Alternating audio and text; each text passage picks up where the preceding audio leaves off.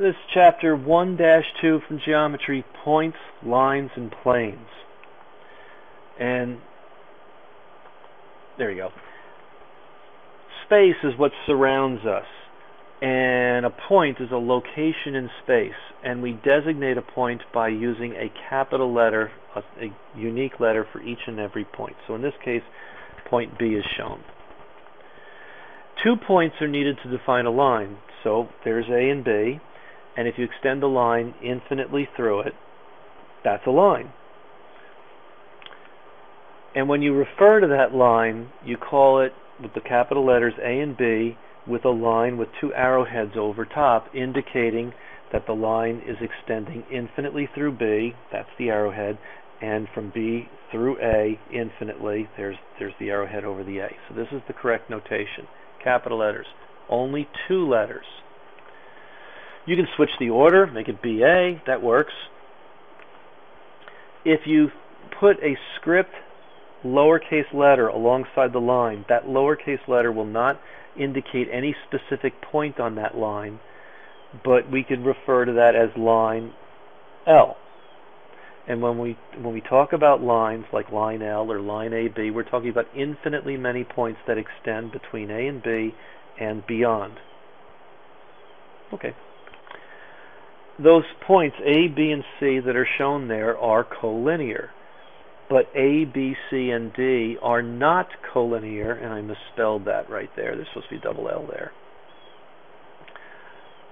Let's see.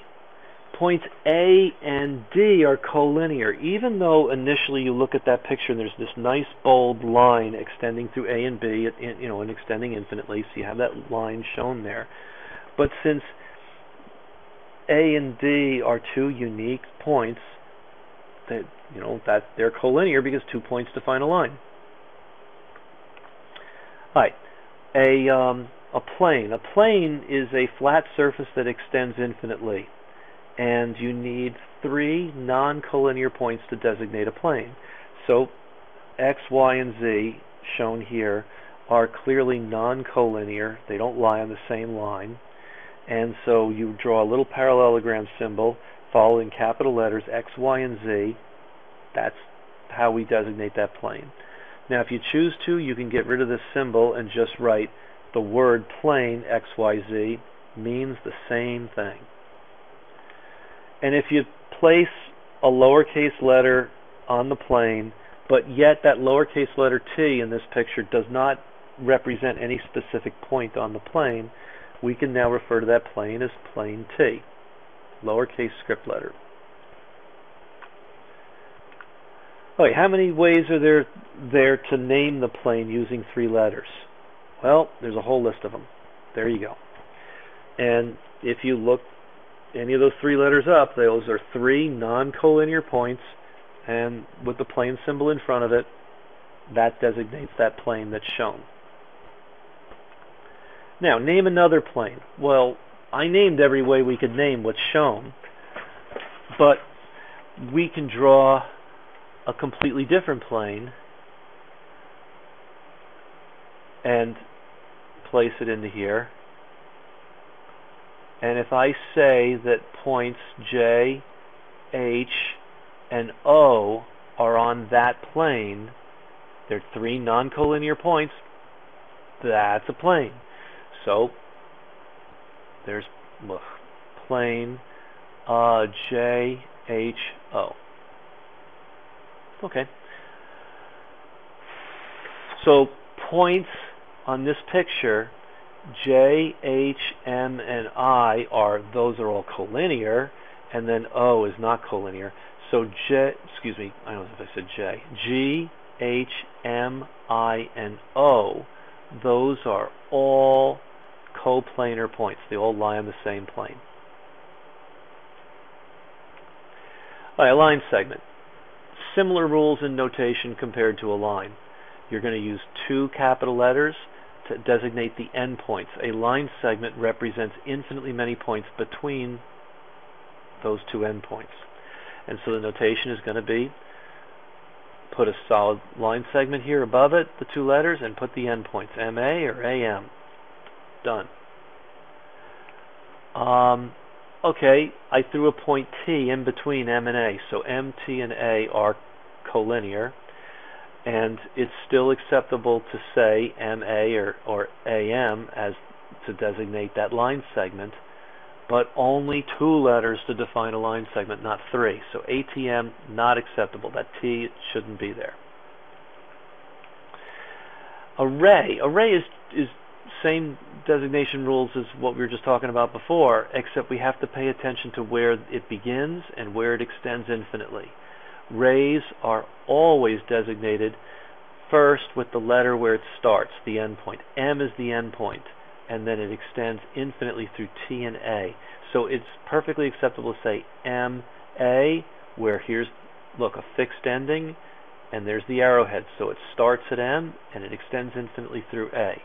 And this is the same ray, M extending through T and infinitely beyond T. They mean the same thing. Okay.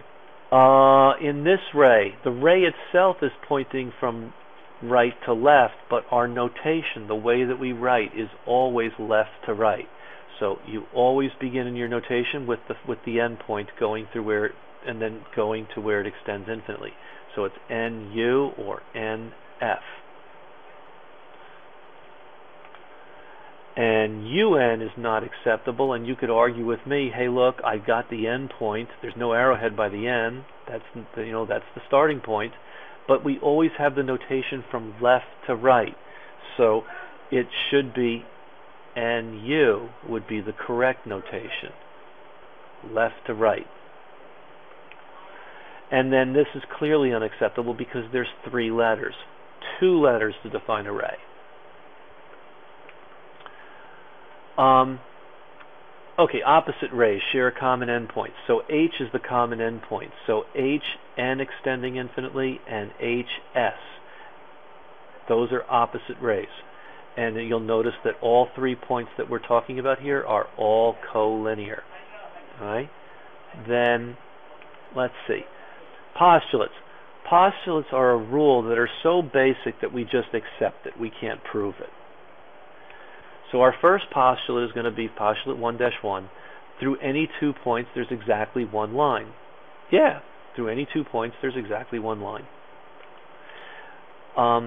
We need this definition before we go to the next postulate. An intersection is where objects or shapes or figures meet, what they have in common. So here's a picture. Line JN intersects plane GMO at point H. Okay? So postulate 1-2 is talking about intersections. 2 lines intersect at 1 point. So FG and AB have a common point where they meet is point E. And if we're going to use set notation, look, I got FG with the arrow, showing a line segment, AB showing a line segment, and this here, this upside down U in set notation means intersection. So this literally means line FG intersects line AB, and I should say at point E. And I'm using capital letters for the point. Okay. Postulate 1-3. 2 planes intersect at a line. And I'm manipulating this image where we got 2 planes, and notice that no matter what I do, they intersect at a line. Okay. And then postulate 1-4, 3 non-collinear points define a plane. We've already heard that before in this lesson. Now it's a postulate. 3 non-collinear points define a plane. So plane GMO, those are 3 non-collinear points. That's a plane. But GMI is not a plane because GMI, they lie on the plane, but those are all collinear points. So you can't, that's not acceptable to use to designate the plane. They've got to be 3 non-collinear points that lie on the plane. Now, those, I think I said before, yes I did, that those points G, M, and O are coplanar points. They're on the same plane.